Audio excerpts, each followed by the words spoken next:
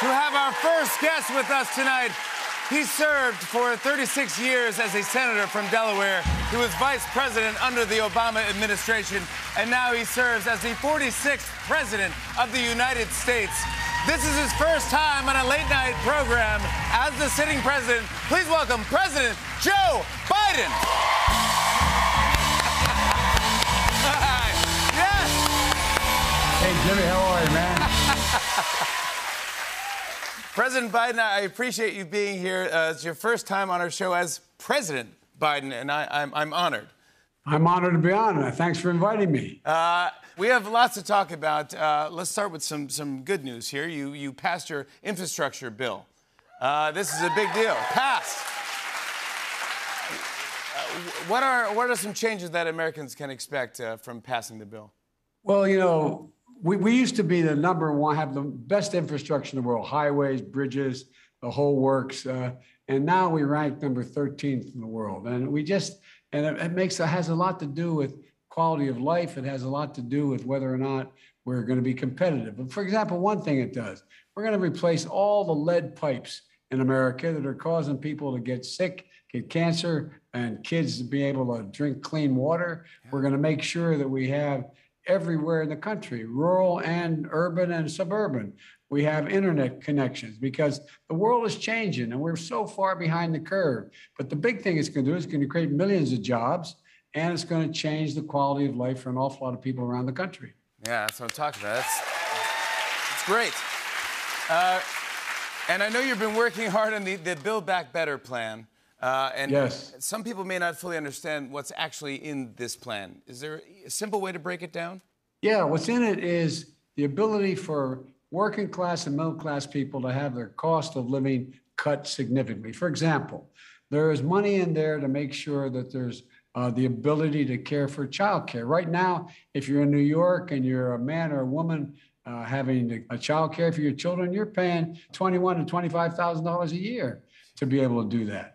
Well, most people can't do that, so people leave the workforce. This will mean you don't have to pay more than 7% of your income, saving tens of thousands of dollars over time.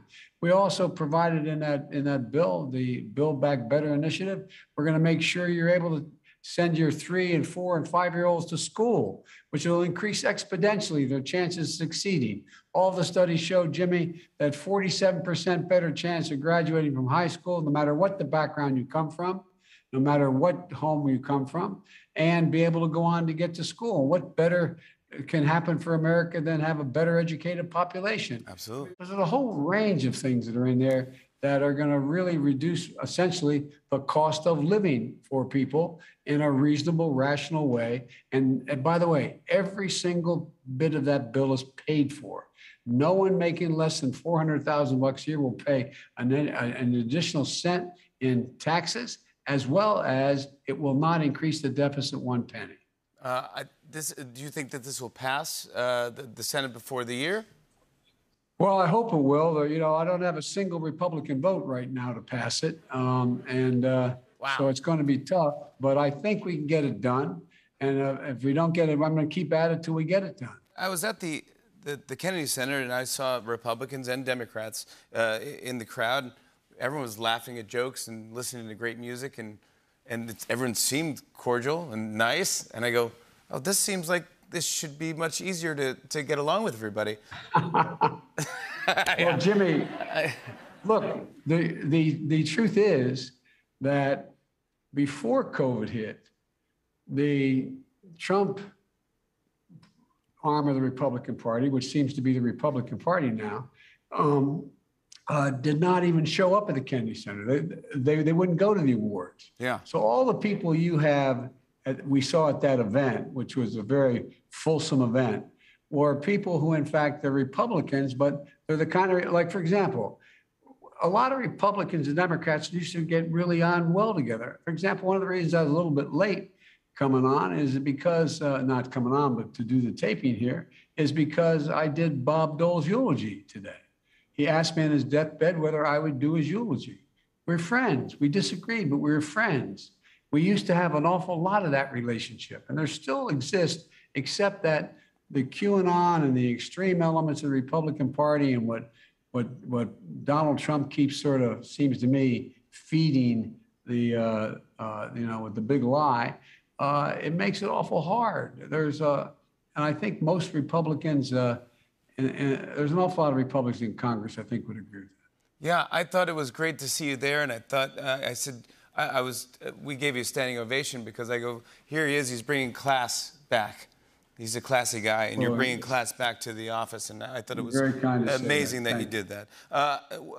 The COVID problem, I don't know what else to do and how to tell people to get the vaccine. At this point, I think people are going to do what they will, I guess. I don't know what to say, but is it the youth that we have to just hope that the kids get us out of this? Because, I mean, I got vaxxed, I got boosted, I got whatever you want.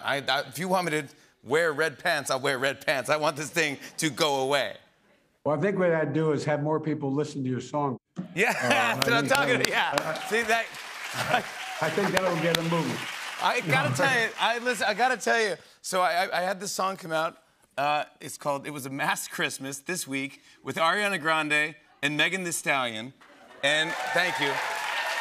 You were nice enough to tweet about it. 'Tis the season to get boosted. This is amazing that the president did this. I'm so excited that you did this. It changed everything. All these radio stations want the song now. They're playing the song.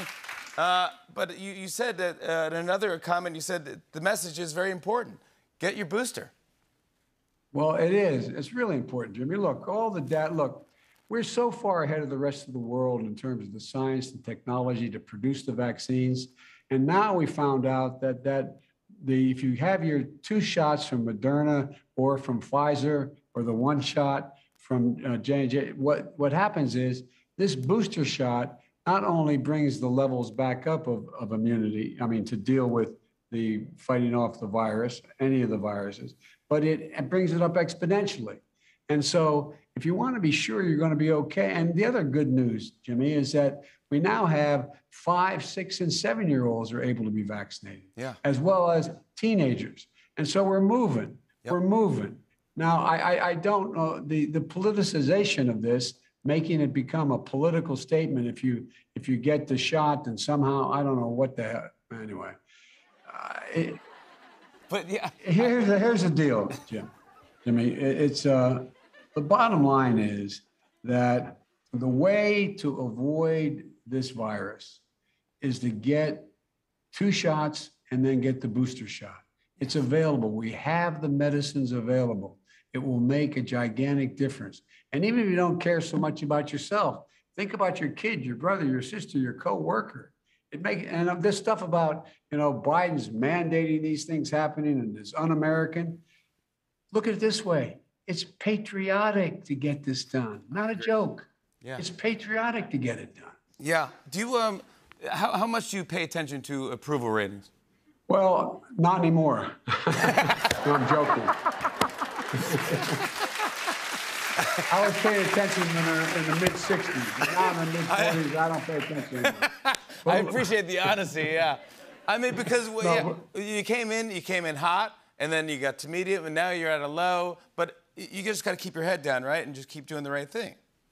Well, look, here's the deal. I think that it's we've been in less than a year. A lot has happened.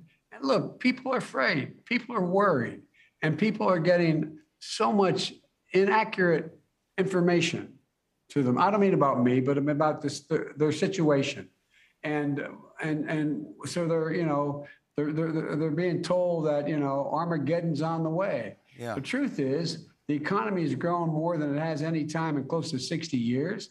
The unemployment rate's down to 4.2%. It's going to go lower, in my view. Right. We do have inflation on things that, in fact, matter to people's lives. When you show up at a gas station and it's $3.50 at your pump, although now because I took 50 million barrels out of they call the oil petroleum reserve, the gasoline is down below $3 in many places. It's going to come down. It's going to move. But in the meantime, people are worried, and they're worried about whether or not, they have a brother, sister, uncle, aunt who has gotten COVID, and they don't know what to do about it. I mean, so there's a lot of anxiety. And my job is to be straightforward, shoot from the shoulder, let people know exactly what the truth is, and lay out how I'm going to try to make life better for them. Yeah. Does anyone really understand how hard your job is? Like who? I mean, besides my uncle, apparently, who knows everything. He knows everything. But I mean, well, send him over. Yeah, no, you don't want to talk to this guy.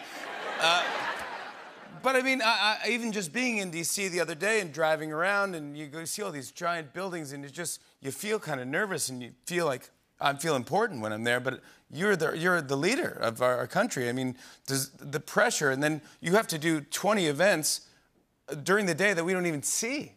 Well, look, I was vice president for 8 years. I knew what the job was, and no one should feel sorry for me. It's the greatest honor anybody could have in their whole life, in my view, is to be president of the United States. But what the difference is that when you're in the Congress, and I had important jobs in the Congress as a senator, I was chairman of important committees.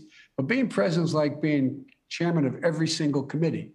Nothing gets to my desk unless it hasn't been able to be solved before it got to my desk. So by definition, it's more difficult. Harry Truman had a great line. He said about being president, he said, the buck stops here. I used to be, I kidded President Obama, who was a good friend, and we served with 8 years as friends together. And I used to say to him, instead of him thanking me I got to be the last guy in the room to give him advice. That was the deal we had. And he thanked me, and I'd get to walk out and say, look, I give you the advice, you got to make the decision. Yeah. You know, and what happens is going to be on you. But that's part of the deal. But look, I have enormous confidence. You're going to think I'm going to realize what a naive guy I am. But I really have faith at the end of the day, the American people are going to get it. They understand. Given half a shot, they've never, ever, ever, ever, ever let the country down. We just got to give them a shot. That's right. More with President Joe Biden when we come back, everybody.